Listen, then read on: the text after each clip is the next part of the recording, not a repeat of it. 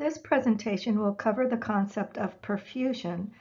The exemplars that we'll cover here are DVT, or deep venous thrombosis, and PE, pulmonary embolism.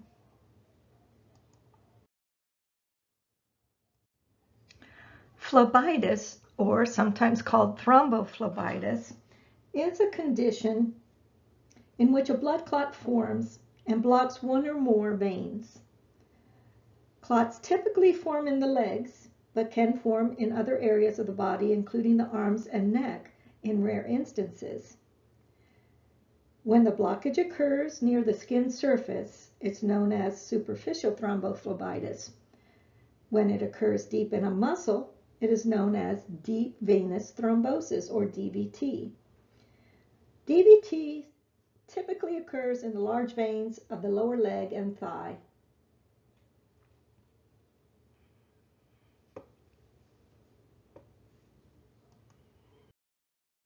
Let's address the pathophysiology of DVTs.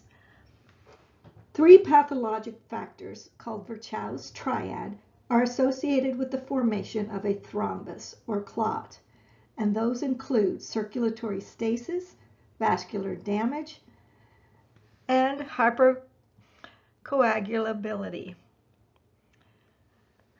It is vascular damage that stimulates the clotting cascade. Remember, the clotting cascades, the clotting factors occur in the liver.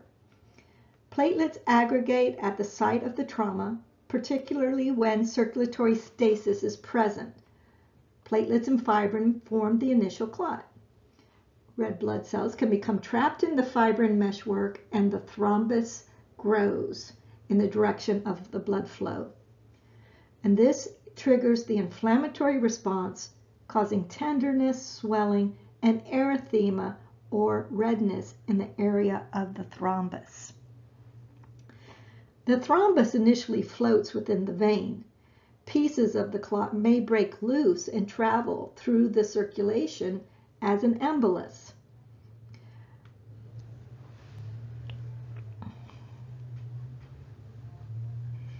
And in this slide, in the diagram, you'll see those three factors involved in Virchow's triad.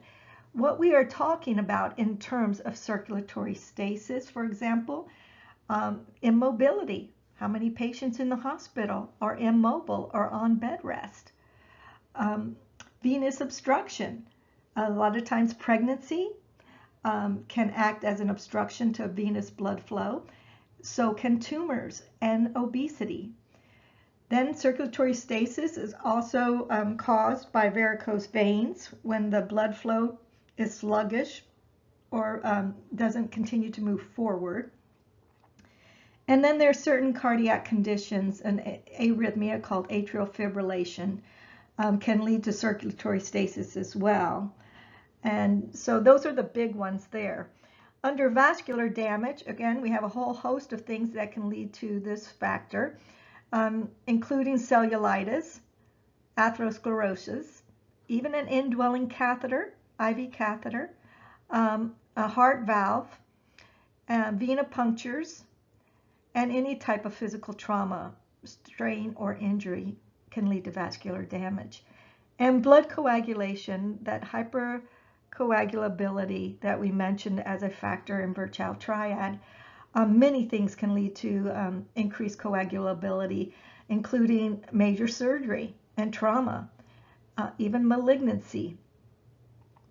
Also, it can be inherited as a thrombophilia, and infection and sepsis, inflammatory bowel disease. I mean, it just goes on and on. There's so many things, including inflammation and autoimmune disorders.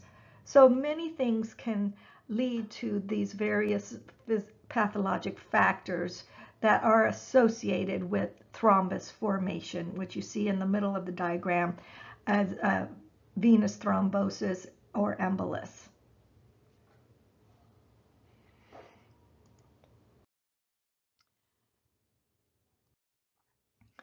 Okay, continuing on with the pathophysiology, we see that deep venous thrombi occur in the deep veins of the body that lead to the vena cava. The deep veins of the legs, primarily in the calves, and of the pelvis provide the most hospitable environment for venous thrombosis formation.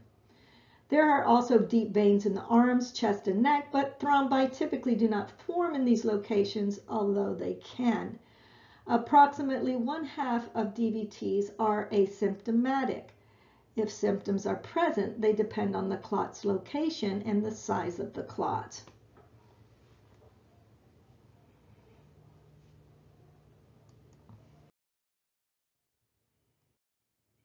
Let's talk about the etiology of DVTs. This is what can cause them. Thrombi can be either venous or arterial. Venous thrombi tend to occur at sites where the vein is normal, but blood flow is low. Arterial thrombi tend to occur at the sites of arterial plaque rupture. DVT is a common complication of hospitalized patients and patients who have had surgery or are immobilized. Other factors associated with venous thrombosis include venous injury, cancer, pregnancy, oral contraceptive use, or hormone replacement use, clotting disorders, obesity, and history of DVT, whether it's personal or family history. And we also see on this list, not to forget, smoking certainly is a cause that can result in DVTs. Risk factors continues here. First, let's state that risk factors are conditions that can predispose individuals to DVT, and they are simply that, risk factors, okay? Just because you have a risk factor doesn't mean you will develop a DVT. Individual preventive approaches minimize the risk factors that can predispose people to DVTs. Specific conditions warranting prevention include things like atrial fibrillation, orthopedic procedures like orthopedic surgery, especially has a high risk of DVTs. As we say, atrial fibrillation with the heart, because these patients will form blood clots within the atria, and then these blood clots can be dislodged and circulate in the circulation. This can lead to strokes, or it can lead to difficulty breathing in terms of a pulmonary embolus. Other things, acute MI or myocardial infarctions. Patients who have had an acute MI have a high incidence of DVT. Also, ischemic stroke.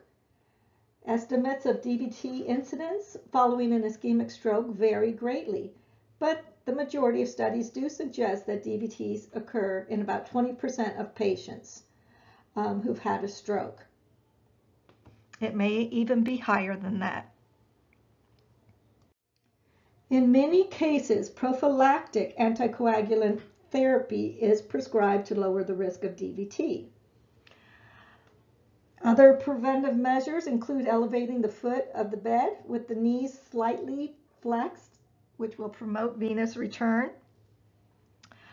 Also, early mobilization, leg exercises after surgery or injury or illness. And certainly another preventive intervention would include medical compression stockings and our pneumatic compression devices. Again, these are intermittent compression devices. And these people or patients should be wearing compression stockings and their pneumatic compression devices if they have limited mobility, certainly if they are on bed rest for any length of time.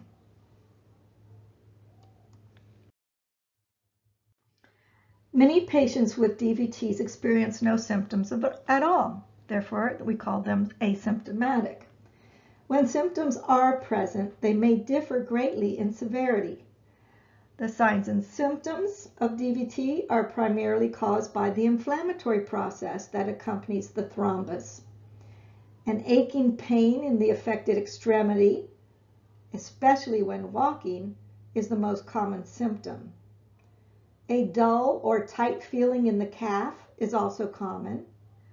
Tenderness, swelling, warmth, and erythema may be noted along the course of the involved veins. The affected extremity is often edematous and may be cyanotic. In rare cases, a cord may be palpated over the affected vein.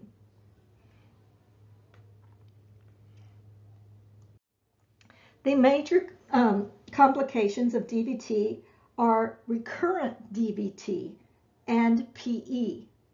PE occurs when the clot or fragments of the clot break loose from the vein wall.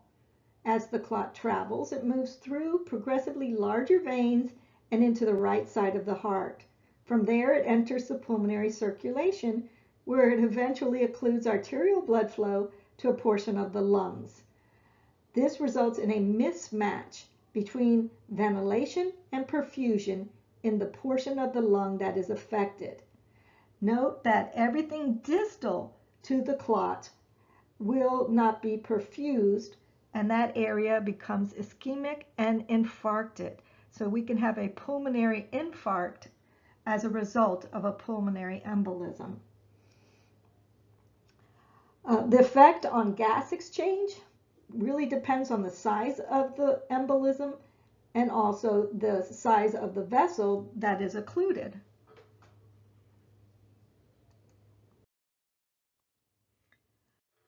Laboratory studies that may be ordered include a D-dimer, the PT and PTT, activated partial plasma time, and bleeding time and platelet count.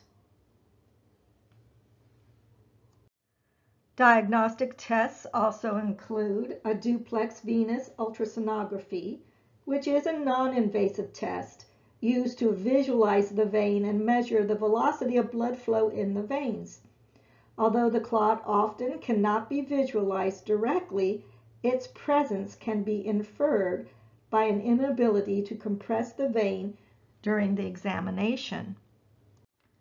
An MRI is another non-invasive test for detecting DVTs. It's particularly useful when the blood clot of the vena is in the vena cava or the pelvic veins. Actually the most accurate diagnostic tool for venous thrombosis is a contrast venography. So this would be the gold standard for detecting venous thrombosis. However, it is invasive and it is expensive and uncomfortable. So it is not used very often, but only if we need it to confirm or to diagnose, because the less invasive tests have not clarified the diagnosis.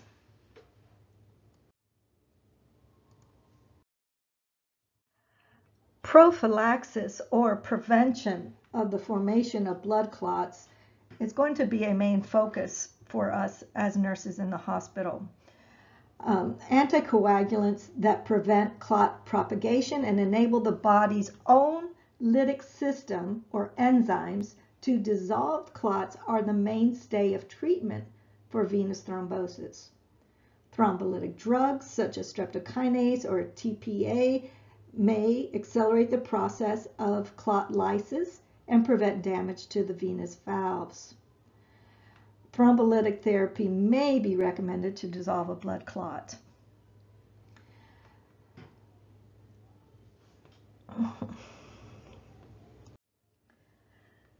Okay, for most patients though with DVT, anticoagulation is initiated with unfractionated heparin, although low molecular weight heparins may also be used. Following an initial intravenous bolus of unfractionated heparin, additional units are infused over a 24-hour period. The dosage is calculated to maintain the APTT at approximately twice the control or normal value. For this reason, it is important for you to know your normal values for your PT and PTT. And yeah, I think that's all I wanted to say right there.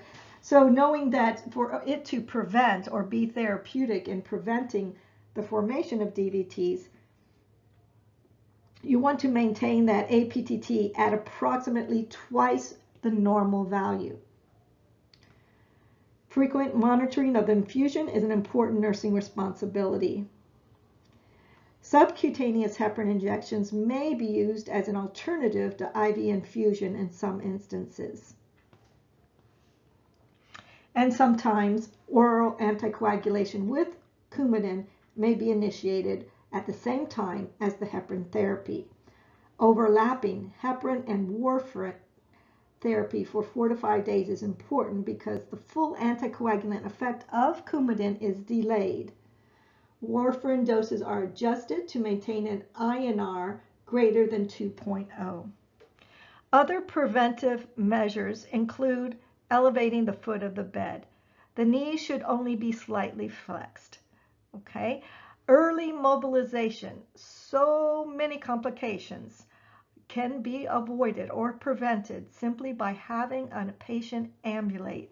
So never underestimate the value of mobilizing your patient as soon as possible. Leg exercises, including flexing and pointing, circulating the ankles. It can be passive and active range of motion as well. And we already mentioned the intermittent pneumatic compression devices and elastic stockings. All of these help to promote right-sided return blood flow.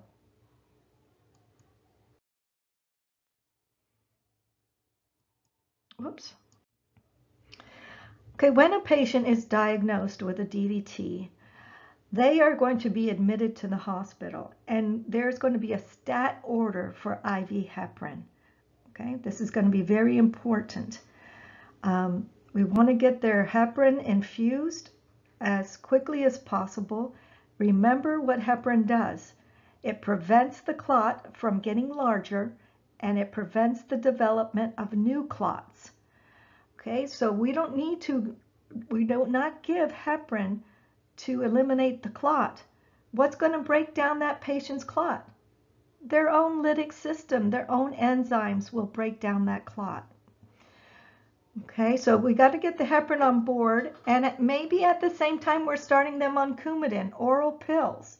And we just explained why it's important to start them about the same time.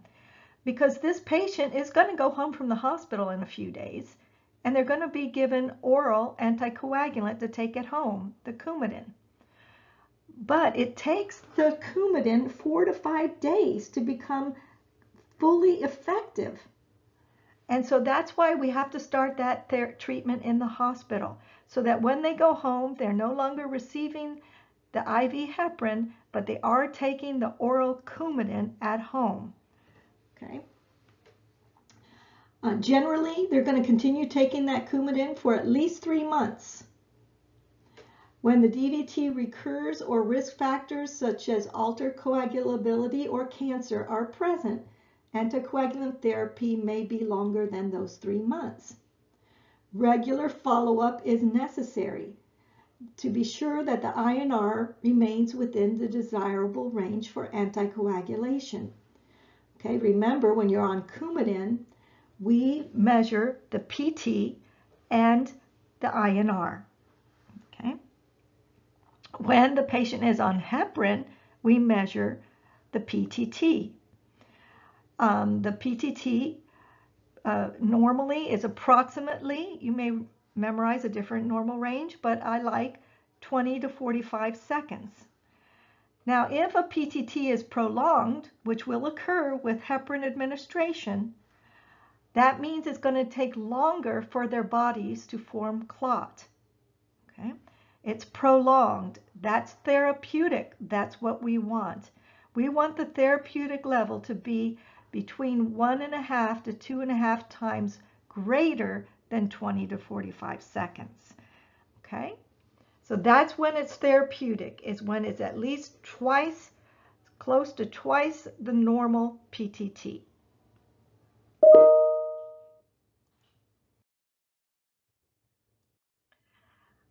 In most hospitals, the physician is going to order a weight-based heparin protocol. And so you'll have this policy will be in your policy manual, and also you will have instructions of how to enact this protocol, because we will be adjusting the dosage of the heparin. We adjust it based on the patient's PTT value. Okay, for example, I just showed you a part of the protocol here. It's based on the patient's weight, so you need to have the patient's weight to begin with, okay, in kilograms. And when the PTT value comes back, you're going to look at that value, and this protocol will then tell you what you need to do to make the adjustment on the heparin that you are infusing. If straight here, let's say it's less than 35. Then that means that it's less than 1.2 times the control. And if you go straight across, you'll see that the instructions are for you as the nurse to bolus 80 units per kilogram, and then follow that with a drip of 4 units per kilogram per hour. Okay, so this is where it does become very important that you know how to do math. Okay, you need to be able to figure out 80 units per kilogram so that you can adjust your drip.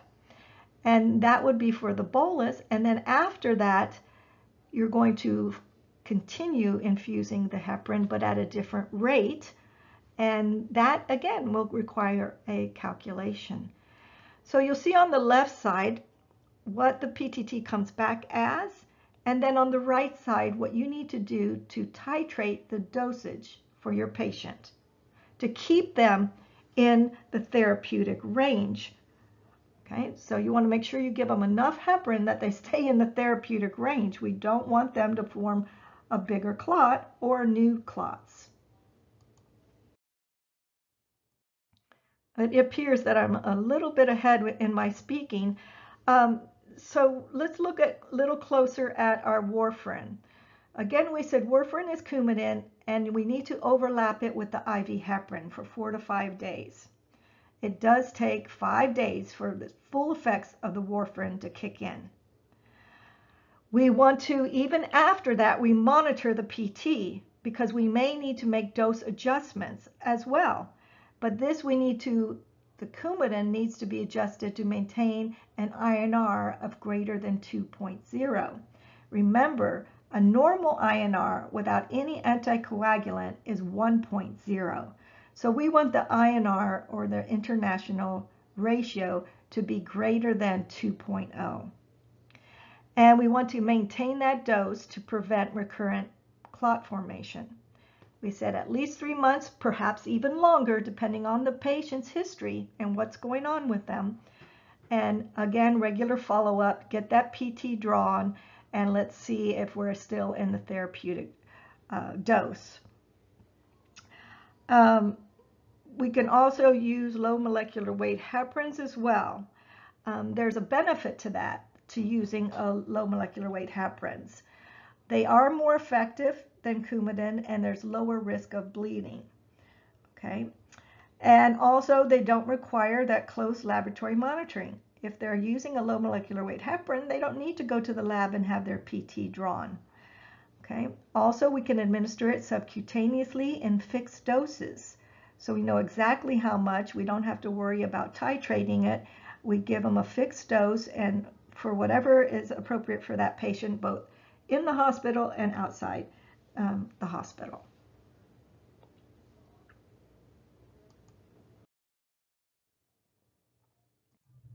There are newer categories of anticoagulants as well, and we see some on this diagram here. First, I want to point your attention to the novel, new oral direct factor 10A inhibitors. They're listed there.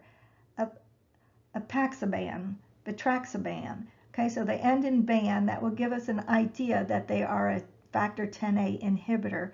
Remember where 10A was in our pathways, in the liver with our coagulation factors. we had both the intrinsic and extrinsic cascades going on, but they came together at a common point right there with factor 10 and factor 10A. So now we have a whole nother classification of anticoagulants that works right here at the common part of the cascades.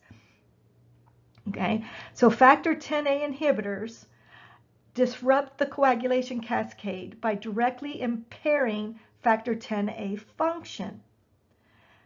They're useful in the prevention and treatment of DVTs. They reduce the risk of formation of clots. They help to prevent clots forming in patients who have strokes and who have AFib. It is just as effective as warfarin with several advantages. One thing, it can be administered by mouth, which is good. It has a lower risk of interaction with food and other drugs. We cannot say the same thing about warfarin. Okay, there is a lot of interaction with certain foods and other drugs with warfarin. Another big advantage of these factor 10A inhibitors is that there's no need for frequent INR monitoring. Rapid discontinuation without substitution of another anticoagulant may lead to serious ischemic events. Okay, so the factor 10A inhibitors are not risk-free. Although these drugs should not be used in patients who are undergoing anesthesia or spinal puncture because they can increase the risk of long-term paralysis due to epidural or spinal hematoma. Okay, so there is a serious risk of ischemic events when they are discontinued suddenly if you do not also substitute some other anticoagulant in its place. So here you can click on this link and go to this resource for another drug protocol, which could help you to get familiar with these different drugs.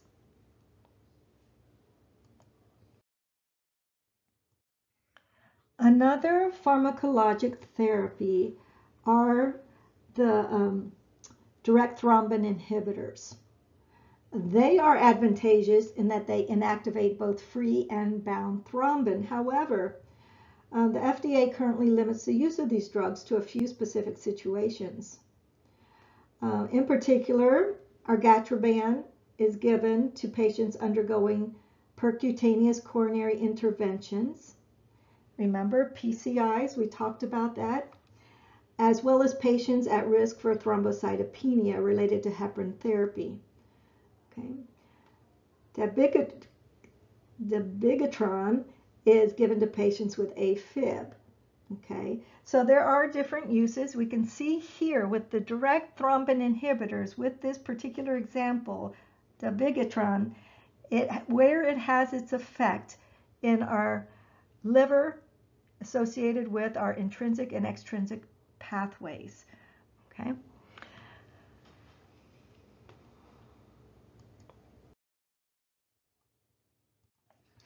DVT is typically treated with conservative measures and anticoagulation. In some cases, however, surgery is required to remove the thrombus, prevent its extension into deep veins, or prevent the effects of embolization. That means where it breaks off and travels to another part of the body. Venous thrombectomy is done when the thrombi lodge in the femoral vein, and their removal is necessary to prevent PEs or gangrene. Successful thrombus removal rapidly improves venous circulation. The duration of this effect varies from patient to patient.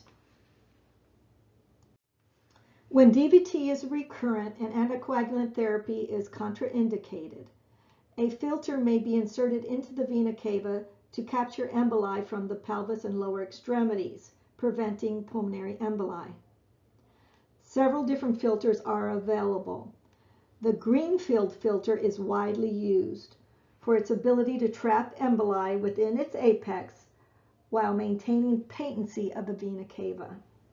The filter can be inserted under fluoroscopy with local anesthesia. Mortality and morbidity associated with the filter are very low. Many students will ask me, what happens to all those emboli that are trapped in the apex of that filter?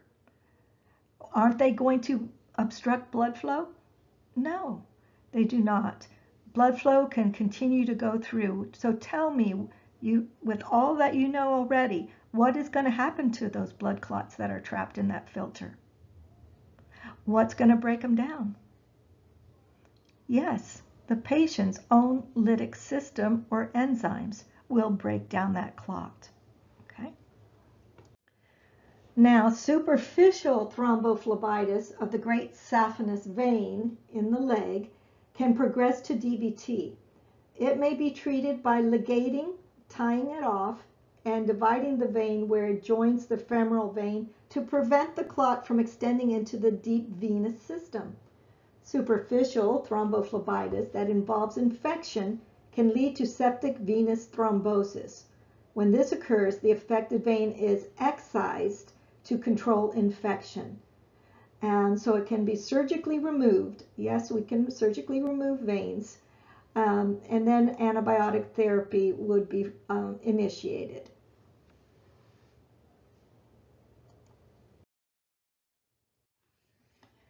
Okay, let's now talk about some non-pharmacologic therapy. Treatment of venous thrombosis also includes measures to relieve symptoms and reduce inflammation. With superficial venous thrombosis, applying a warm, moist compress over the affected vein, resting the extremity, and using anti-inflammatory agents typically provides relief of symptoms. Bed rest may be ordered for patients with DVT. The duration of bed rest typically is determined by the extent of the leg edema. The legs are elevated 15 to 20 degrees with the knees slightly flexed above the level of the heart to promote venous return and discourage venous pooling. When allowed, walking is encouraged, as is avoiding prolonged standing or sitting. Crossing the legs also is avoided, as are tight-fitting garments or stockings that bind.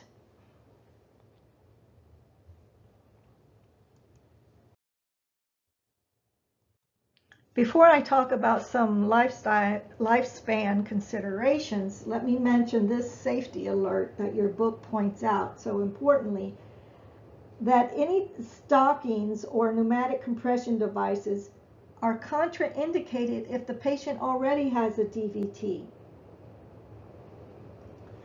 They are used for prevention of DVTs, but once the patient has a DVT, then we will avoid any type of pneumatic compression device or tight stockings.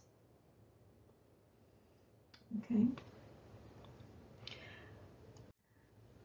While DVTs can occur in patients of all ages, DVT is rare in children. Okay.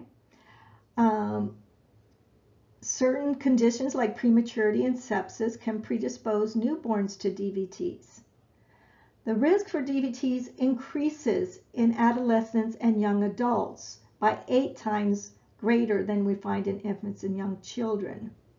Although the risk is still relatively low for this group, adolescents and young adults, it's still lower for them than the general population. During adolescence and young adulthood, thrombosis is twice as likely to occur in female patients than in male patients. Okay. One factor that places young women at greater risk is the use of contraceptives containing estrogen and progestin, often called combined hormonal contraception. Use of combined oral contraception, birth control pills, increases the risk of thrombosis 3 to 4 times, although other combined contraceptive methods can increase risk as well.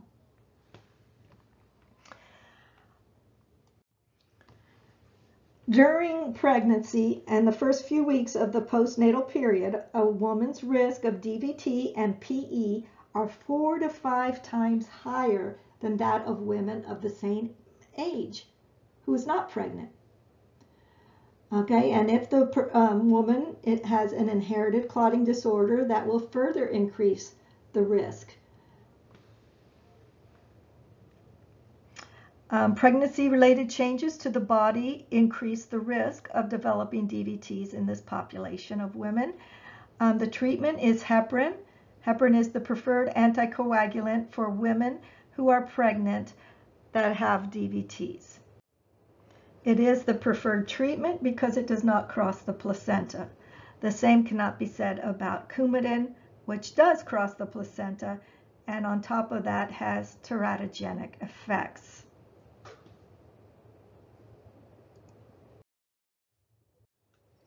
Age is a real risk factor for DVT, and the risk for thrombosis increases 30-fold between the ages of 30 and 80. Fatality rates related to VTE are also higher in older adults than in younger age groups.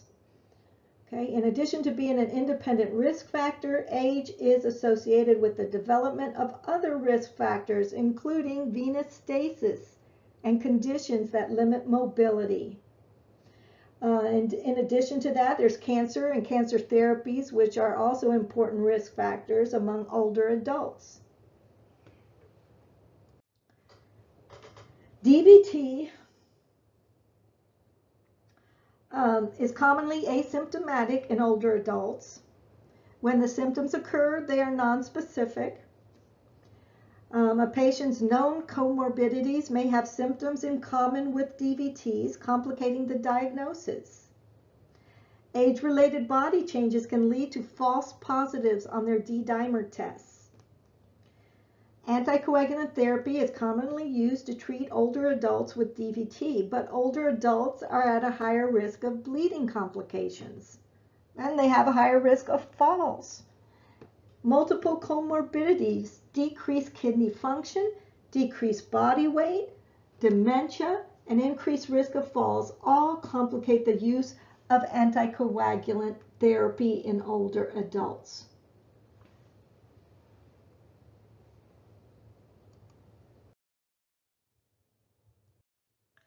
Prevention of venous thrombosis is an important component of nursing care for all at-risk patients. To promote venous blood flow from the lower extremities, the nurse should position patients with the feet elevated and the knees slightly bent. Avoid placing pillows under the knees and positioning patients with hips and knees sharply flexed. Use a recliner chair or footstool when patients are sitting. Ambulate patients as soon as possible and maintain a regular schedule of ambulation throughout the day.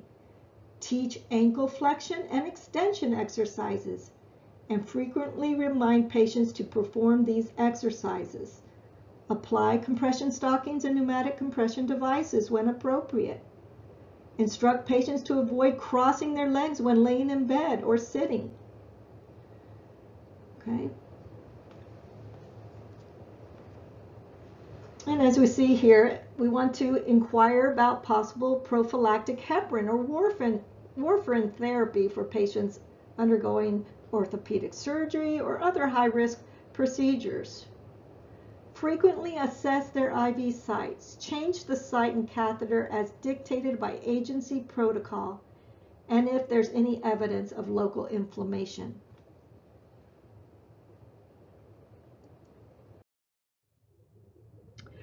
So let's go on and talk about the nursing process, beginning with assessment.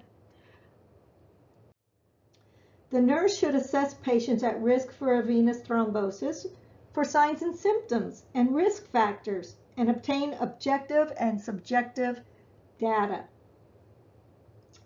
Observation and patient interview. Review your personal and family history of DVT, PE, and clotting disorders. Discuss any recent surgical procedures or traumatic injuries.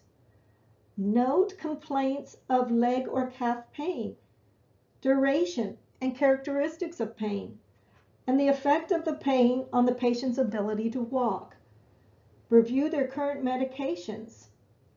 Discuss exercise and regular physical activities. Observe for shortness of breath, cough, or chest pain, as these may be the signs that an embolus has moved to the lungs.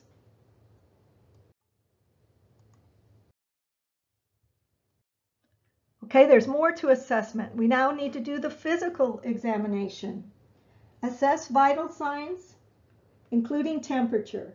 Examine the affected extremity for redness and warmth.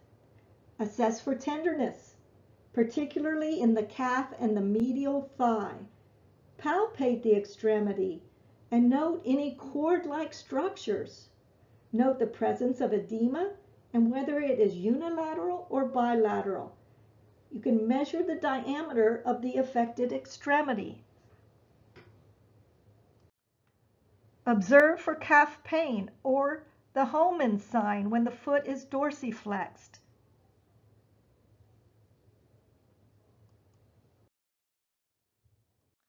Nursing diagnoses that apply to the patient with a DVT include the following: acute pain, ineffective protection,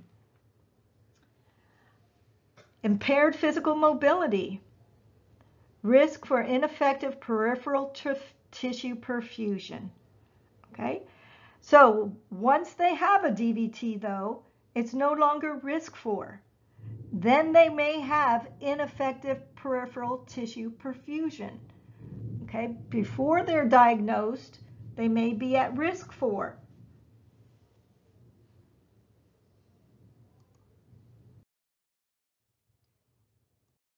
Planning for the patient with DVT, it means making goals.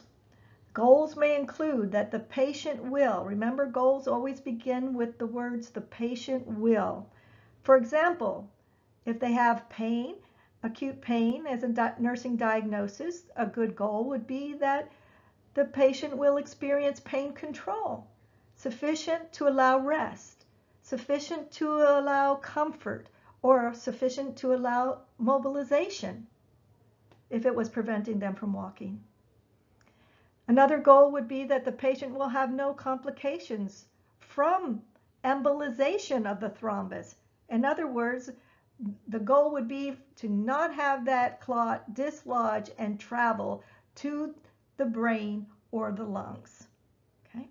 And certainly, because this affects tissue perfusion, a goal may be that the patient will have adequate tissue perfusion, and then you would have to select the findings that you would be looking for that suggest that there is adequate perfusion.